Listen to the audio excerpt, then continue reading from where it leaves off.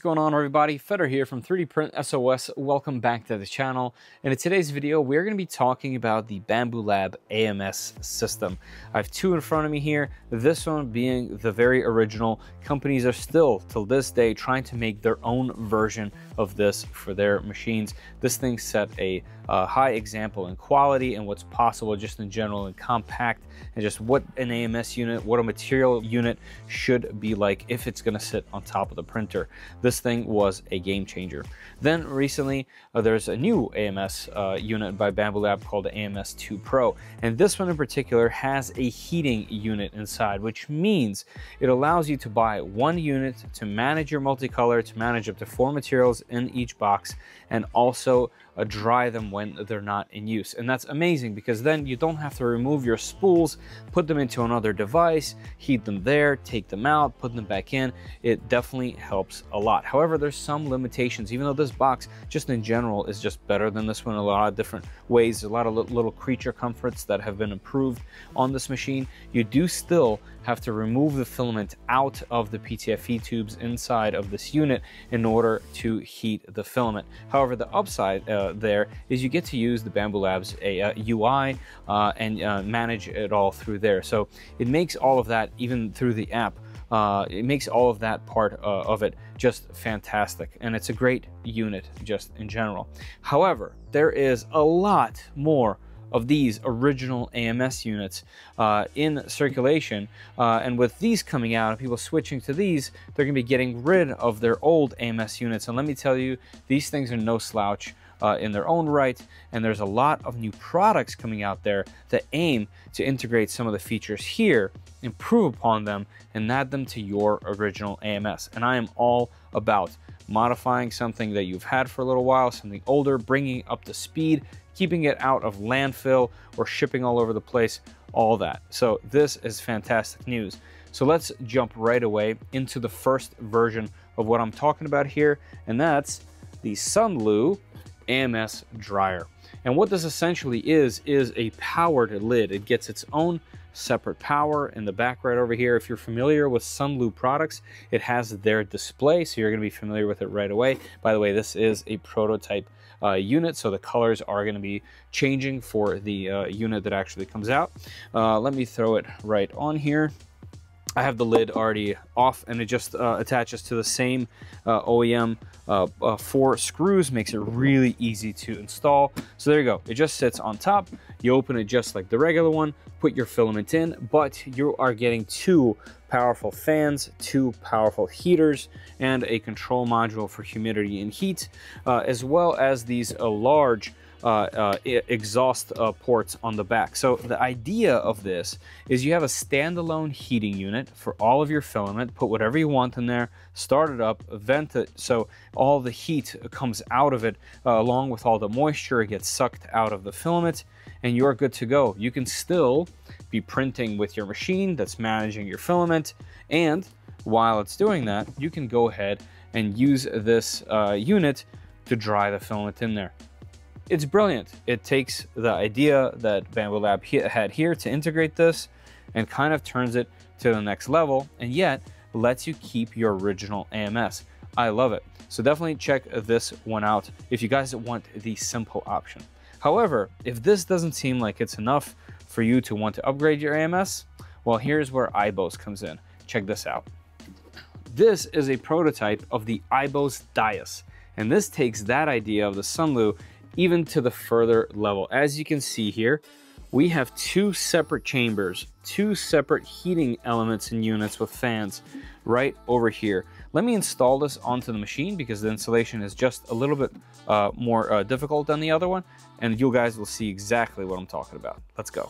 All right, and just like that, the Dyas system is installed, and it's basically a few acrylic parts on the bottom. You run some wires from the screens to the 2 modules in the back, and you have your unit. Obviously a little bit more substantial of an install than just adding a lid, but you get the two separate climate zones that are fully controllable. And here's the beauty. There's not only the fact that these things heat and give you two separate chambers, they actually also have acrylic pieces that separate the inside of the AMS into two separate units as well, not just the lid, but they're also mechanical ventilation on the back. So as soon as you start to use this thing, there are literally motors here that lift this up. The fans pull in fresh air and they exhaust out old hot air, which means you're actually getting rid of the moisture that's in these chambers. There's also really smart features, like for example, once you end up selecting your desired temperature and humidity level, it will keep it. So the filament that sits in your AMS unit with the Dyas system on there will automatically regulate its humidity. That's fantastic. That takes this whole thing to the utmost next level. It's something that they can do with software, but you still cannot have the filament spools going in, whereas this being completely standalone means the AMS gets to be the AMS that it always has been and is, but you also get this powerhouse of a heater and dehumidifier on top of it. It still locks in place. This is actually the newest acrylic version. Like I said, there's a prototype. The color of this will not be like this, but you do have this little lid, and it's just a really cool device. It really takes this thing to the next level. It's like having three separate devices in one. But here's what's crazy. Eibos apparently didn't stop there. They also gave us the Tetras. Let me show you that. All right, so this is the Eibos Tetras. This is also a prototype unit of one of these devices, but as you can see, it is all installed. And if you can't already tell, what they've done is they have 4 very individual chambers for your filament inside, which means every single lane in your AMS now has its own individually controlled and maintained lane for filament. What this also means is that means you can have your ABS going to 65 here, your PETG, your PLA, and your TPU all in the same AMS unit, all being regulated for temperature and humidity levels automatically by one of these devices.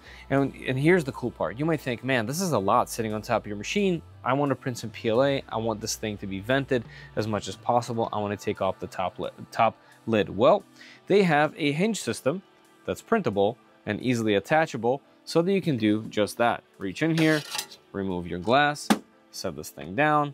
Everything still functions and works. It's almost like they thought about everything on this thing, and it's just a fantastic thing if this is something you're interested in. All right, back to the desk. Man, I love to have choices and also really good sponsors. Today's video is sponsored by PCBWAY.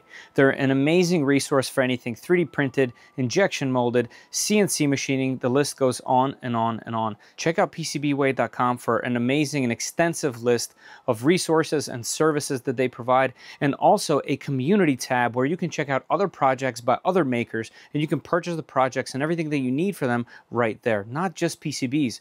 The list goes on and on with everything they do, and I guarantee you, just like I was surprised, you will be surprised by how reasonable the pricing is. So check out PCBWAY, and thank you, PCBWAY, for sponsoring this video. I really, like I mentioned, love being able to take something that I've had for a while and I'm really familiar with and bring it up to the next level. And all of these devices definitely do that.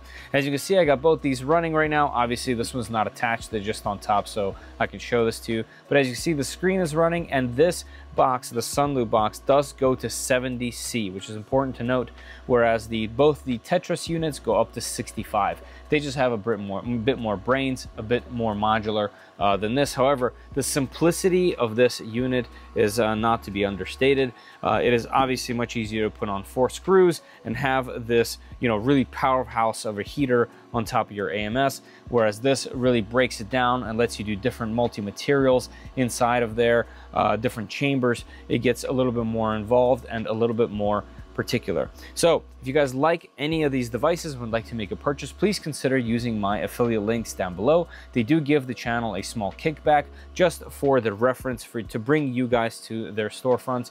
No money was exchanged hands. These guys sent me these things just for a review video, and I usually tend to dig up as many cons as I possibly can while I test these things. And over months of complete and utter just general use of all three of these, I couldn't really find many that I already didn't list. The only things I could really say is all three of mine were prototype units, and they have some finishing that's not necessarily pretty, but I've been informed by both Sunlu and Eibos that these things are just prototypes, and the final ones will look much closer to something like this crispy AMS 2 Pro. All right, everybody, I think that's all for me for today. Hopefully you guys enjoyed this quick showcase of these awesome products, and as always, I'll see you all in the comments. Later.